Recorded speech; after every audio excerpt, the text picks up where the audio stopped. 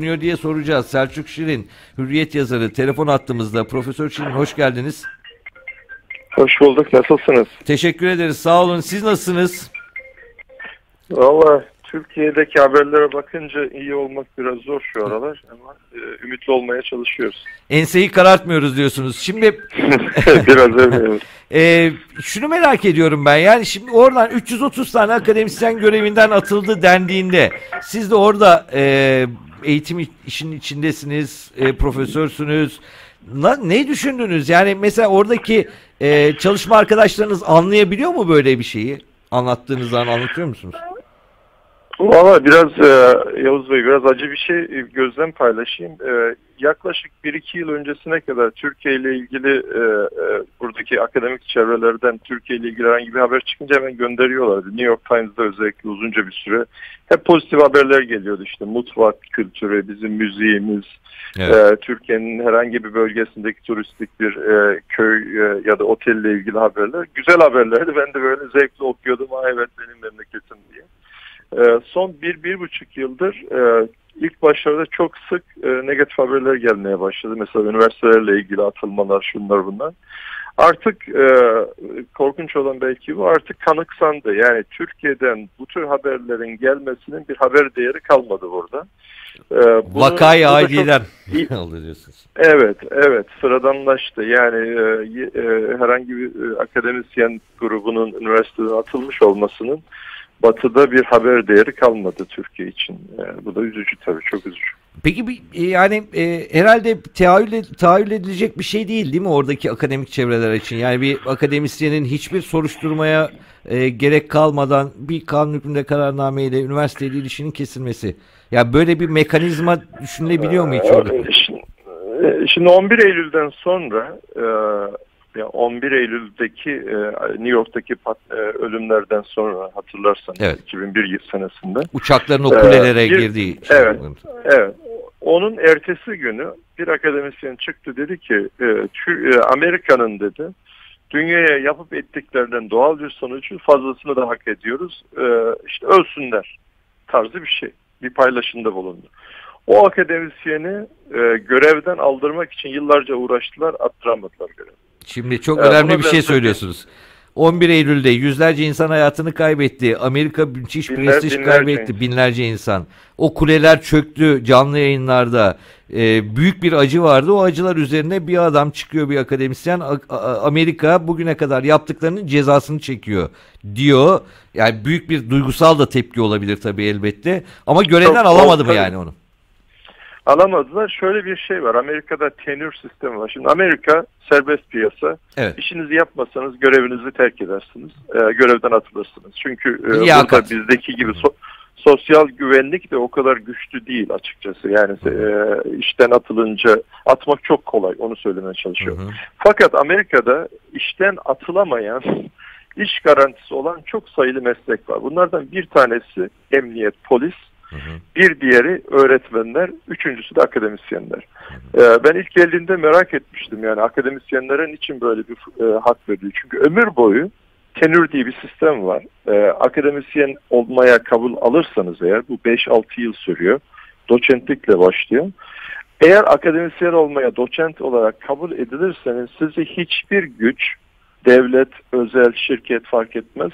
Eğer yüz kızartıcı tabii bir suçunuz yoksa hiçbir güç görevden alamaz. Bunu neden koymuşlar biliyor musunuz? Demişler ki akademi bağımsız ve özgür olacak. Bağımsız ve özgür olmasının koşulu da iş güvencesi. Evet. Yani orada bir akademisyen eğer akademisyenliği liyakatıyla kabul aldıysa, ki bu dediğim gibi 5-7 yıl sürüyor, çoğu insan bunu alamıyor, o ayrı bir şey. Çünkü yardımcı doçent olmak biraz kolay Amerika'da, ama doçentliğe geçen yarısı doçentliğe geçemiyor, akademiyi bırakıyor.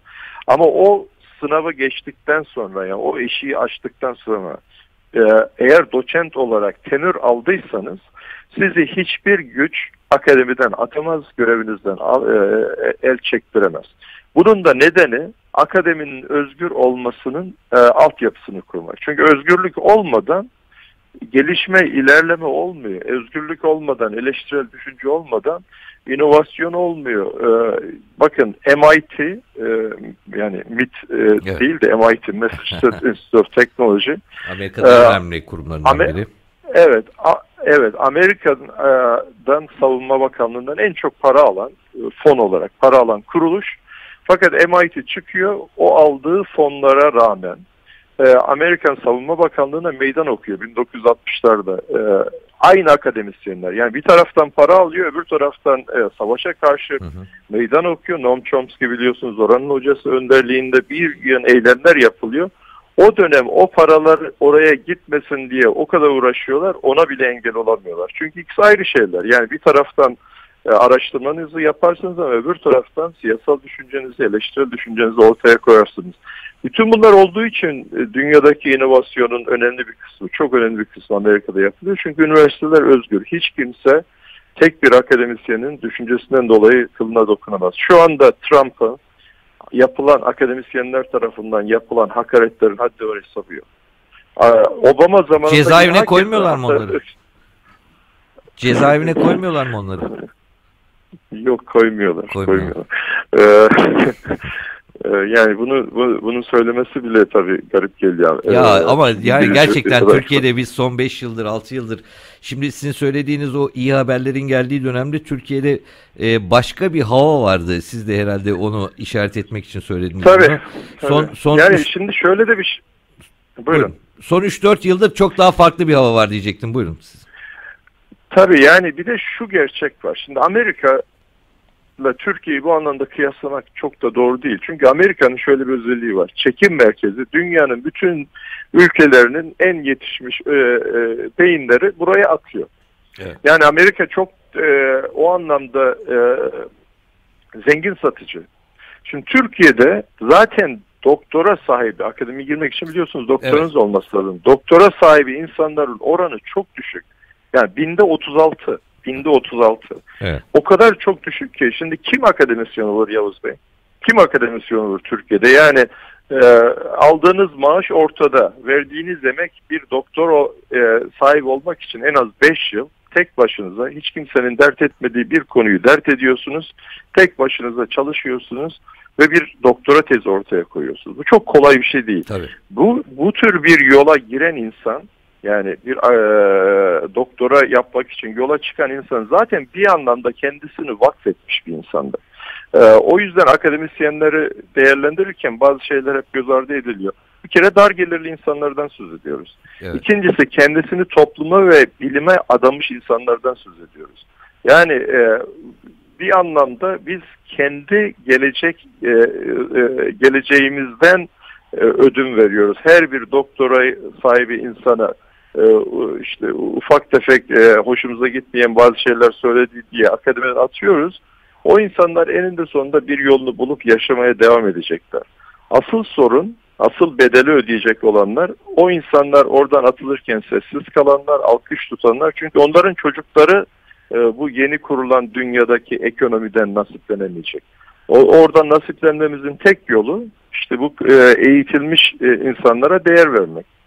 Şimdi siz bir genç olsanız, şu akademisyenlerin başına gelenleri görseniz, akademiye girmek ister misiniz? Niye gireyim canım? Yani hiç başım belaya sokmam, başka formül bulurum kendi hayatıma. Siz diyorsunuz ki konuşmalarınızda itiraz edeceksiniz, soru soracaksınız. Şimdi bunlar yapıldıktan sonra itiraz etmeden, soru sormadan dünyadaki gelişmeyi yakalayamazsın diyorsunuz değil mi öğrencilerinize? Bunu ısrarla söylüyorsunuz. Türkiye'de itiraz edersen, soru sorarsan ortaya çıkan sonuçlar da belli. Akademide durum bu. Daha aşağıda daha problemli. Ona siz daha çok da tabii dikkat çektiniz. Ama şimdi aşağıyı düzeltseniz, yukarı düzeltseniz aşağıda işte o enseyi karartmayalım diyoruz ama karartmamak da çok kolay değil herhalde. Yani çok zor. Şimdi iki tane şey söyleyeyim. Bir tanesi çok kişisel bir bilgi paylaşacağım. Pek yapmadığım yazılarımda da paylaşmıyorum ama benim babam da vakti zamanında 12 Eylül'den sonra görevden el çekilmişti. Sürgün edildi, gözaltına alındı vesaire. Babam çok başarılı bir eğitimci. Belki şu an bizi de dinliyordur, Türkiye'de yaşıyor. Babam birkaç yıl işsiz kaldı. Biz çok zorluklar çektik aile olarak ama inanın o tecrübenin sonunda biz geri dönüp baktığında iyi ki öyle olmuş diyoruz. Çünkü sonuçlar bizim için o kadar da kötü olmadı. Uzun vadede yaşadık. İyi bir noktaya geldik aile olarak, eğitim olarak vesaire. Dolayısıyla bu atılan akademisyenlere o açıdan bakınca üzülmüyorum. Onlar bir yolunu bulacaklar. Benim asıl üzüldüğüm ve tekrar altını çizdiğim, bu Türkiye'ye ne olacak? 30 yaş ortalamasında var. %50 nüfus 30 yaşın altında.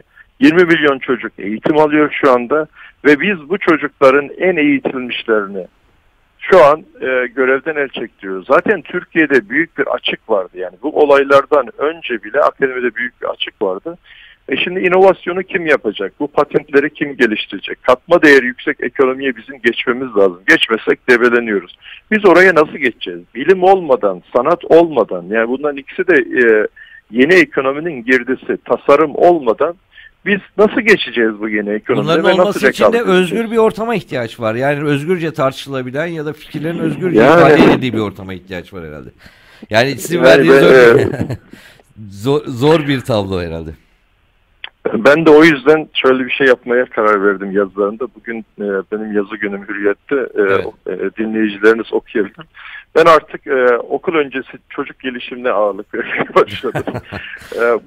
Bugün ebeveynler için 7 tane öneride bulundum. Yani çocuklarınızı nasıl daha iyi yetiştirebilirsiniz diye. Belki biraz daha erkenden başlamak lazım. Üniversite çok geç. Oradaki rekabet şansımız kalmadı. O yüzden çocukken daha çocuklar doğduğu andan itibaren ilk 3-5 yılda ne yapabiliriz üzerine kafa yormaya başladım. En azından umudumu orada diri tutmaya çalışıyorum. Sonraki 20 yıl sonrasına yatırım yaparak yani bu işi anca yapabiliyorsunuz. Belki çok can sıkıcı hususlardan birisi bu konuşmamızda da ortaya çıktı. Biz dinleyenler de anlayacaklardır. Bir akademisyen, bir profesör işinden atıldığında, ihraç edildiğinde sadece bir insan oradan ihraç edilmiş olmuyor. Yani insanlar bunu çok basit gibi algılayabilirler ama çok büyük bir birikim aslında devlet tarafından ya da işte ne bileyim yönetenler tarafından çöpe atılmış oluyor. Bunun idrak edilmesi önemli. Onun dışında zaten mesele nereye gider herkesin kafasında soru işareti var. Umarız da düzelir diyorum ben. İnşallah düzelir. Yani bu denklemi görmemiz lazım. Bilim ve sanat olmadan bizim bu önümüzdeki 100 yılda bir adım ileriye gitmemiz mümkün değil. Bunu daha önce sizinle de muhtemelen konuştuk. Hep yazıyorum. Yani fındık üzerinden, zeytin üzerinden, turizm üzerinden de belki konuşmuşuzdur. Yani bakın turizm konuşuyoruz ya. Türkiye'ye her şeye rağmen geçen sene İstanbul'a Yavuz Bey, dünyada en çok turist gelen 8. şehir İstanbul oldu. Bilmiyorum haberiniz var. Evet. Her şeye rağmen bu kadar bombalama oldu ama İstanbul halen daha çekim merkezi. Fakat sıkıntı şu. İstanbul'a gelen turiste satacak ürünümüz yok. Geliyorlar, cebinde parayla geri dönüyorlar. İstanbul'da gelen turistin gidip para harcayacağı müze yok, sanat galerisi yok, iyi restoran yok, iyi mekan yok. Yani kalitesi yüksek. Bunları kim yaratacak? İşte bütün bunların ortaya çıkması için bizim sanata değer vermemiz lazım. Bizim tasarıma değer vermemiz lazım. Bizim sıra dışı düşünen, aykırı düşünen beyinlere değer vermemiz lazım. Çünkü onlar olmasa inovasyon olmuyor. Onlar olmasa yeni bir şey, yeni bir değer ortaya çıkmıyor. Biz aykırı düşünen herkese gıcık oluyoruz. İşte o öyle dedi, efendim bu böyle dedi, ben bunu hakaret sayarım diyoruz. Onları kenara itiyoruz, sessizleştiriyoruz. Ekmeğini kesiyoruz. İyi de onlar bir şekilde kendi yollarını bulurlar. Fakat onların önünü kestiğiniz zaman kendi çocuklarınızın rızkını kesiyorsunuz. Bu denklemi Türkiye'ye anlatmak lazım. Bıkmadan usanmadan. Çok teşekkür ediyoruz Selçuk Şirin. Katıldığınız için yine faydalı, değerli, önemli bir mülakat oldu. Sizinle birlikte çok